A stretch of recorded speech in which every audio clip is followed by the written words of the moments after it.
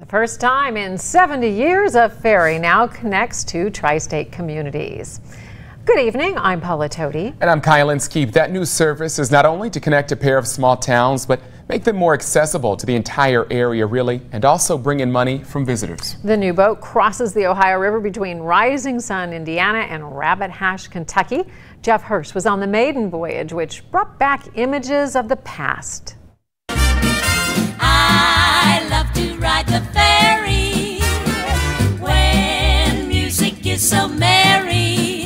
There's a man. The costumes said Andrews Sisters, reflecting the last time a ferry crossed the Ohio River between Rabbit Hash, Kentucky, and Rising Sun, Indiana.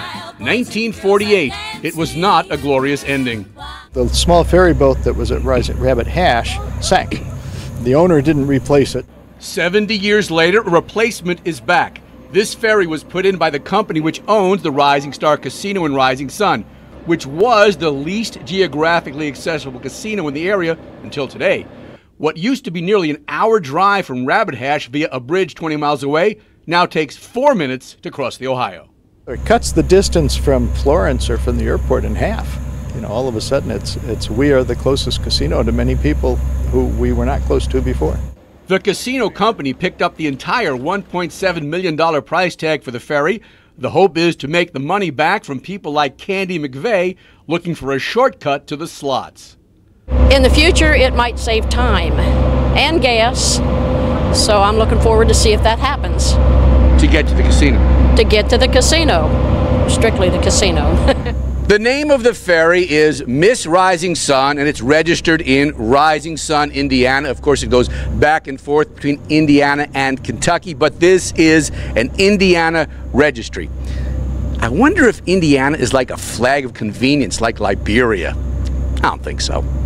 And actually, the ferry had extensive practice before beginning revenue service. Our initial training has been in the worst possible conditions. The river's been high, there's been big currents, lots of debris. The vessel and the captains all handled it as though it was just a normal day crossing. The Andrews Sisters would be proud. With a ferry boat serenade. Jeff Hirsch with 12 News. He always has fun, doesn't he? The ferry runs 7 days a week, one-way rides $5, round trip $8. And even though it says Miss Rising Sun on the side, the casino is calling the ferry Lucky Lady, and the name will change officially once some paperwork goes through.